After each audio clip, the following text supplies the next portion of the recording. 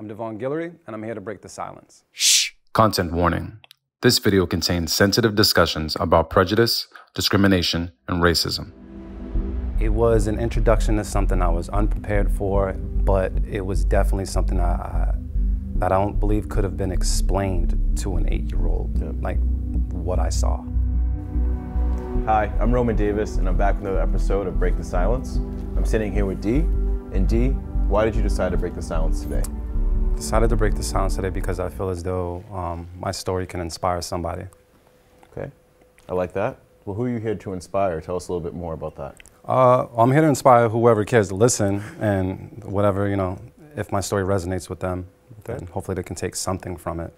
My story starts off being raised by my mother. I did at one point have my mother and father in the household, but my father ended up getting locked up, and the weight of raising a child fell on my mother, I think at the age of 20.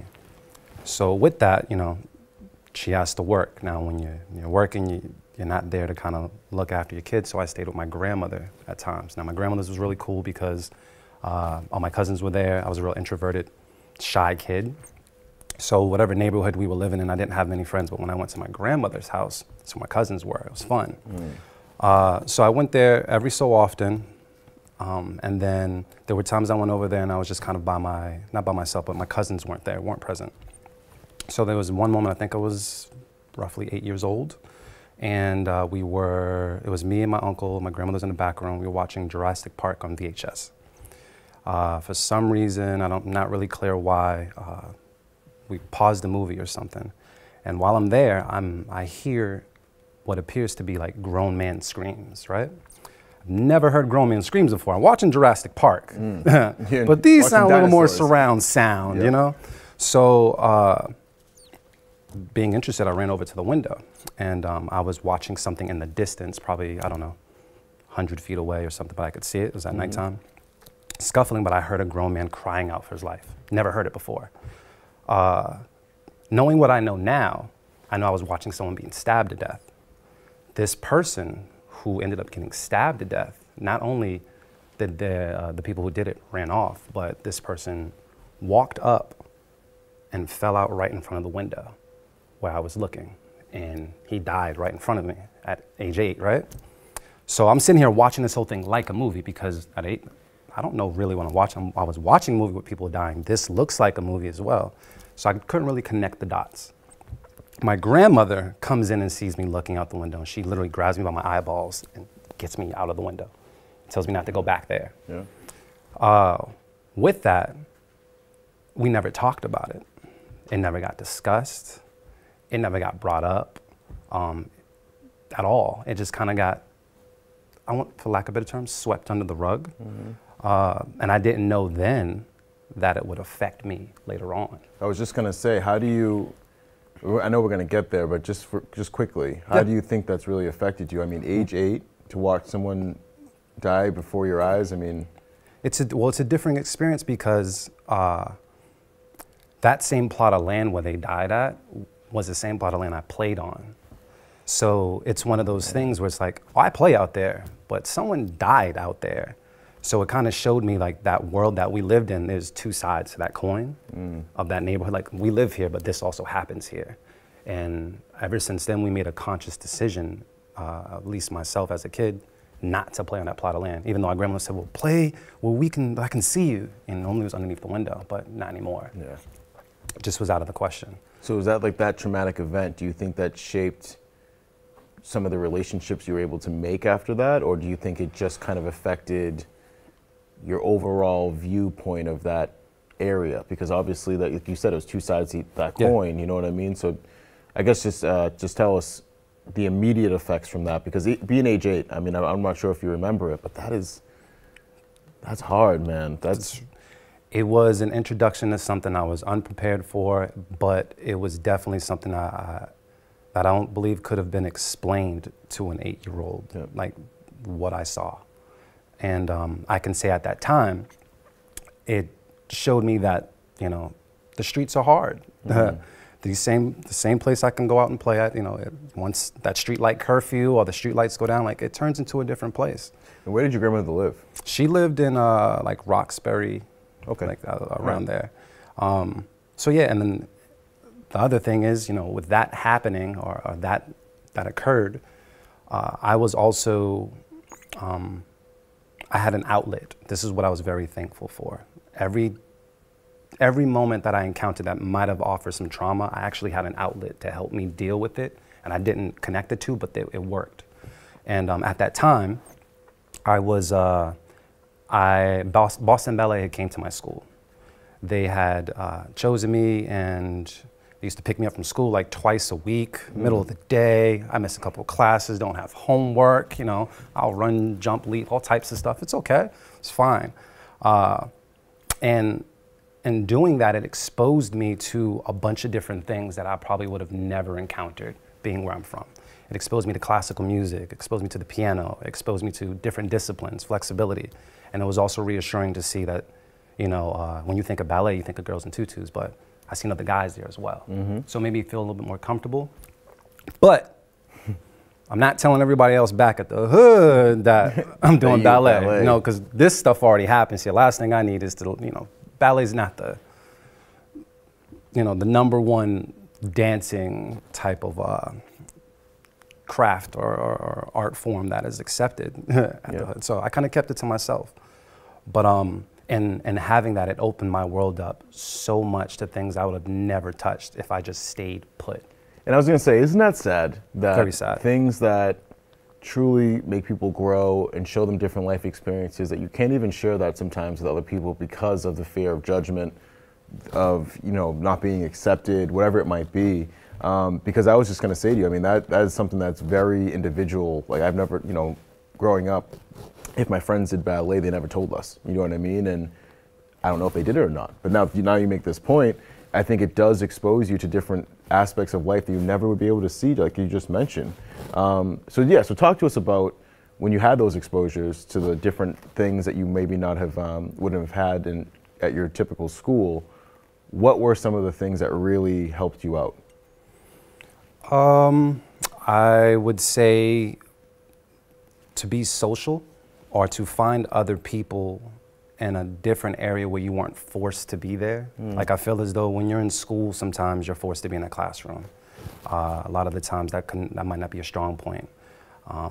You may not connect, me and you may not connect because we both love English, you know?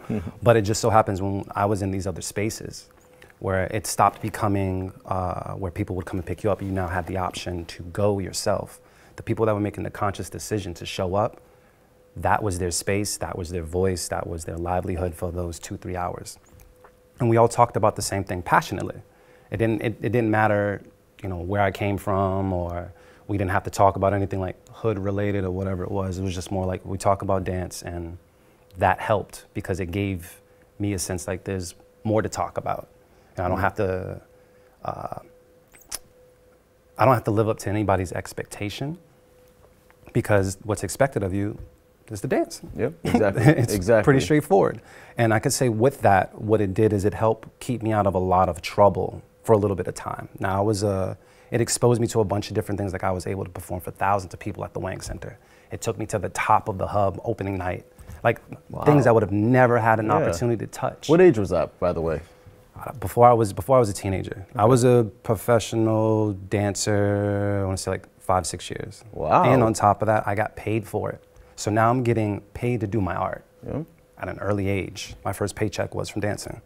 Now I have to ask this, can you still do anything for? I can, but I will not perform It's today. Okay, not today, not today, next time. I had to ask that, I just need to know. But it kept me out of a lot of trouble. And then at one point in time, I left ballet alone. And there was this area of me not doing any type of art. You know, I would constantly draw, and I found that whenever I drew anything, I kind of stayed to myself, and I was just on my notebook. I said I didn't share my drawings much or whatever it was, but this is when I was just with the general public. When I was with my family, they knew me as D, you know, fun-loving D, but when I was out and about, this was my outlet, this was my voice. Now, I got into some trouble, no law involved, but some trouble. We ended up moving to, I think it was, I was in Dorchester, and then our our house burnt down. And we separated for a little bit, and then we came back, and I moved to Mattapan, which they call Murderpan. And that's kind of like, that was the area that raised D from a young age and onward. Now there, I was able to get into some trouble here and there. You know, mom might have came home to a stolen bike in the living room or something like that, told me to bring it back. You know, just kid stuff. But it wasn't until my godmother, God rest her soul, connected me to an organization called YMCA. It was a mural crew. And that was the first time that I was able to see I could take something off the small piece of paper and I can enlarge it on the side of a building. And it's not just for me, it's for everybody from that area to be like proud of, something I contributed. And on top of that, I was able to connect with other individuals that was their passion as well. So that communication, that conversation, that relatability was, we didn't have to speak much to know that we were on the same page. And that was very important, especially being an introvert, a shy person and such. And that alone kept, and on top of that, it put money in my pocket. Yep. Now, given those other people that worked at YMCA, I'm not sure if you're out there, but they were out there where they were like in the field and having to pick up trash. And I would see them. And I'm like, oh man, like I'm painting walls and stuff. I'm like, you know, I'm pretty lucky, you know, because I'm doing this, I'm doing something I love. They don't look like they're loving it, but they're doing it for money. I'm doing something I love for money. And I'm getting paid for it. And I'm gonna stick with it. Yep. You know, so art kept me out of trouble in that sense, and it put money in my pocket so I didn't have to go out in the streets and go get it. But also, I think it goes back to when you were a younger child to be exposed to a different, you know, form of dance that was so outside the normal day-to-day that you were experiencing at that time, that it was able for you to kind of take those things like creating murals, and, you know, luckily, you know, you had that connection to be able to do that. So I think, you know, what's important, I think, that we share about your story is you've had a lot of trials and tribulations through your time coming up, and I think there's a particular story that I would like you to share with our audience regarding just a situation that happened on the street that you live. And the reason I bring this up at this time in the video is I think we're giving people a really good viewpoint of the full person who D is. But at the end of the day, there are some things that have happened that have shaped you to the man that you are right now in front of us, right?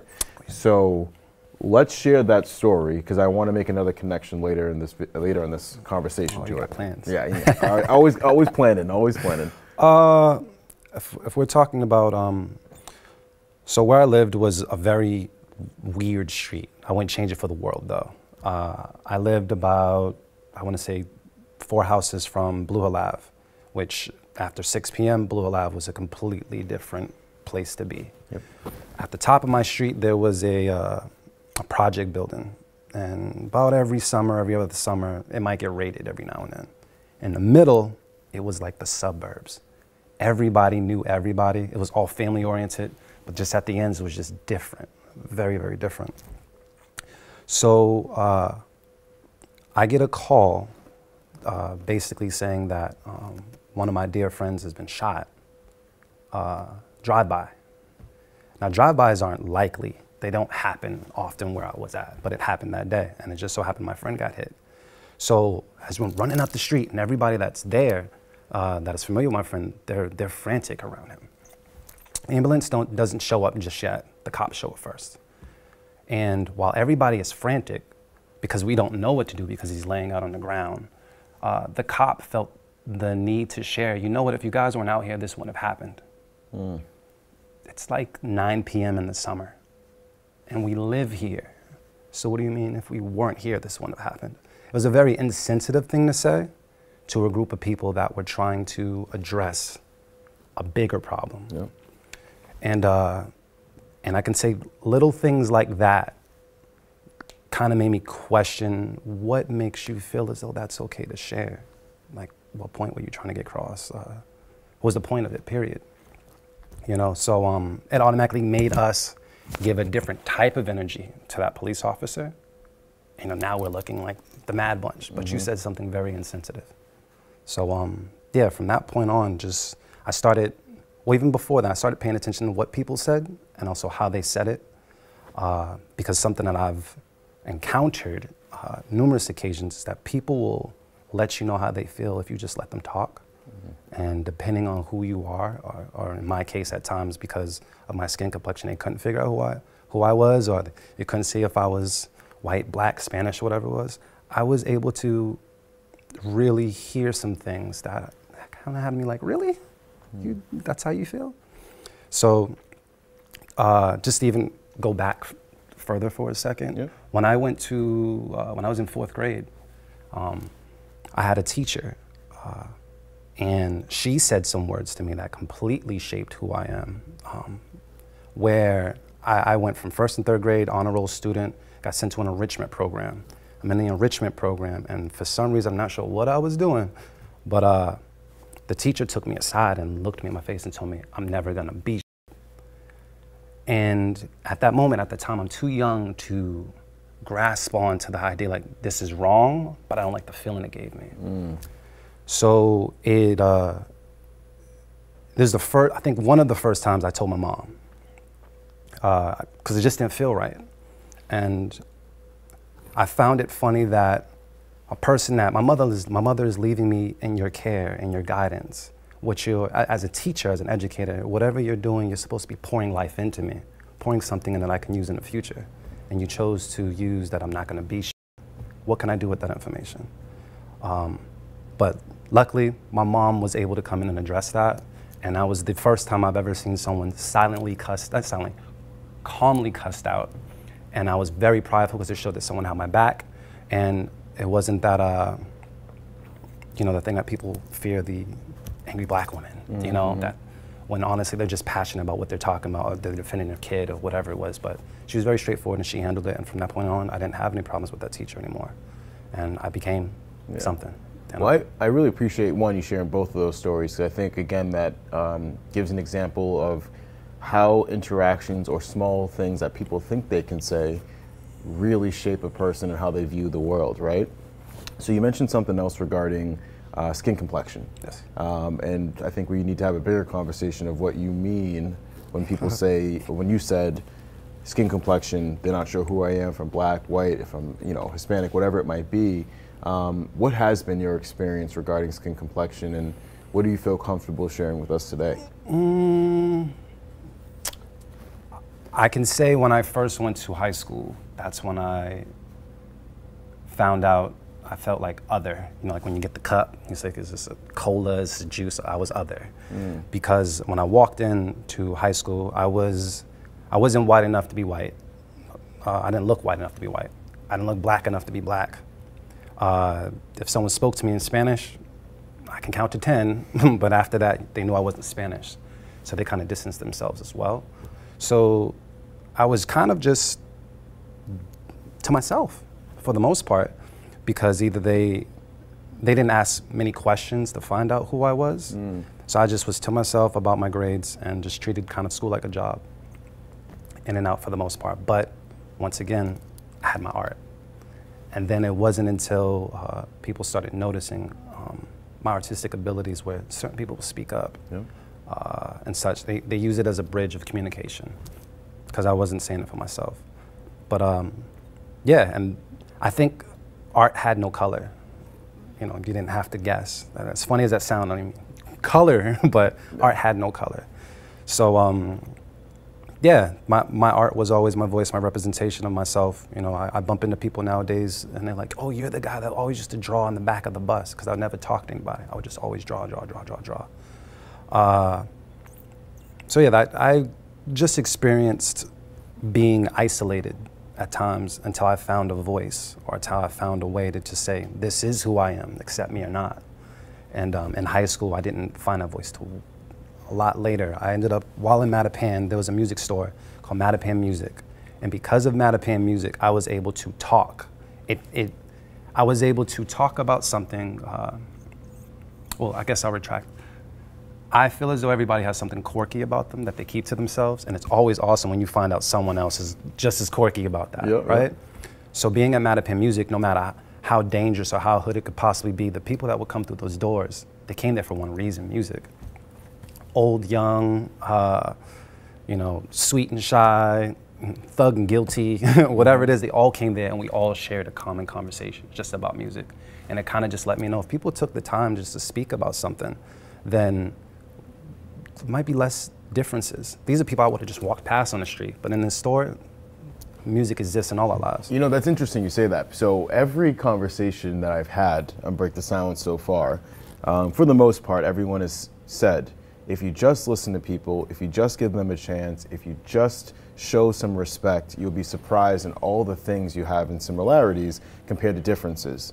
And you know, I hope that the viewers that have hopefully watched all these episodes, right, can really take that home and say, if I just was nice to somebody, if I just said hello, if I pay it forward, you know, all that cool stuff, the world would be a better place. The world would be a happier place.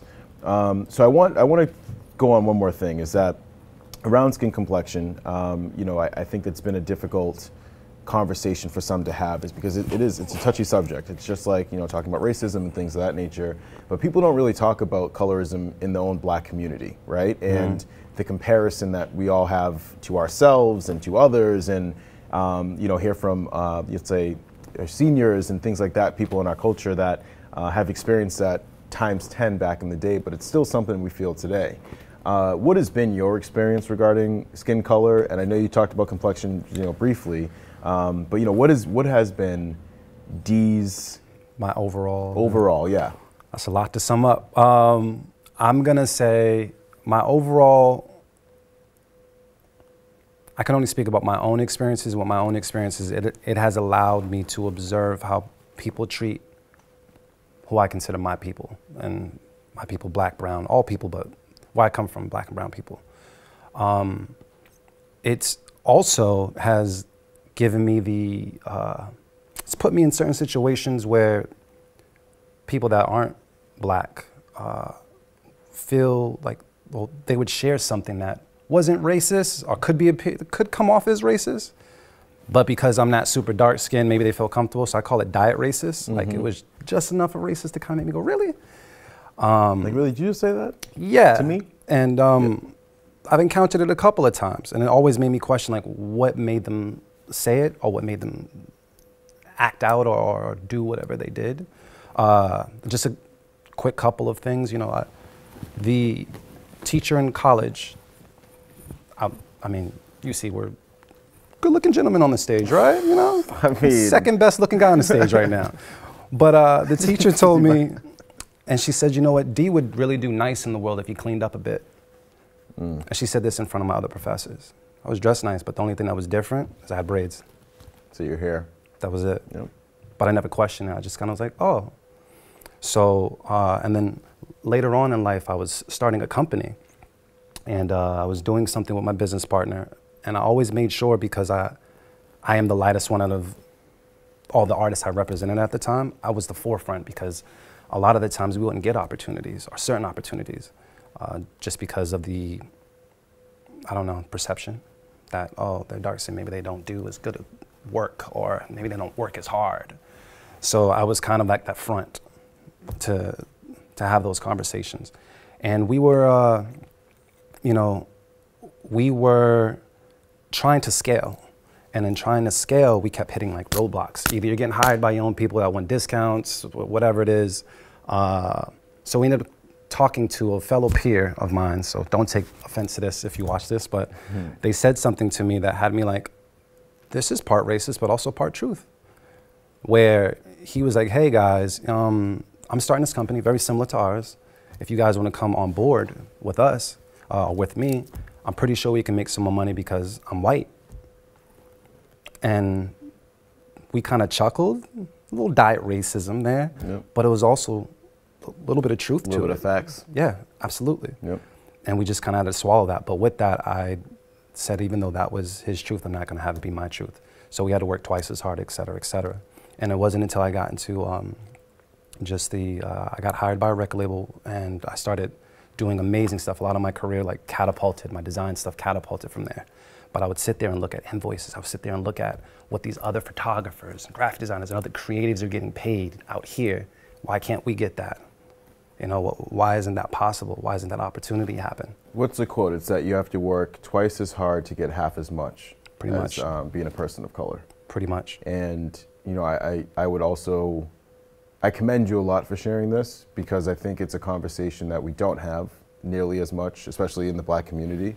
And you know, I always make a little bit of a joke, but you go on, you know, go on Instagram, you go on social media, and you see blips of it, but you also see sheer ignorance when it comes to the comparison that people have sometimes between, they say, dark skins and light skins, right? Which is just so, it's just ridiculous, because either way, you're still from the same culture, you're still Black people, or you're still a person of color. It doesn't matter what your complexion is, but it matters so much, unfortunately. Yeah.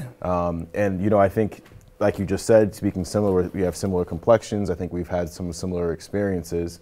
But I want you to be able to kind of sum this up for us and say, if you're watching this video today, we talked about many different topics, right? Finding your passion, finding your art, dealing with difficult police situations, dealing with seeing a death, dealing with tough skin complexion conversations, seeing the fact that people would pick a lighter skinned person over a dark skinned person, have vastly different expectations, or just as you just said, partner with a white person because that's going to make them more money, right? So we talked about a lot of different subjects and a lot of different topics, but if you're watching this video and we're summing it all up, what do you want the viewer to walk away with today? I would say, while you can, inspire before you expire. Parents, try not to put your pressures on your kids. Like, don't put too heavy pressure and expectation on your kids. And if they have a dream, or if they have a goal, if they have something that they're naturally passionate about, you need to invest in it as much as possible. Even if they're jumping ideas, just invest in it, because all it's doing is building character.